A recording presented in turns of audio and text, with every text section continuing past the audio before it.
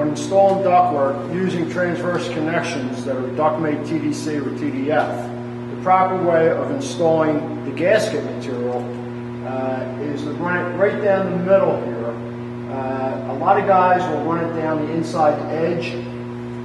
Duct-made says that's not the proper way to do it. What they want you to do is they want you to run this gasket right down the middle of the flange, and when you get to this point down here, what a lot of people do, they commonly make what's known as the bow tie in here. What that does is that creates 3 thicknesses of gasket in the corner.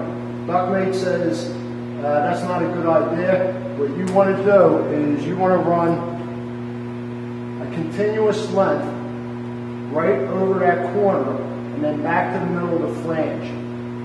All right?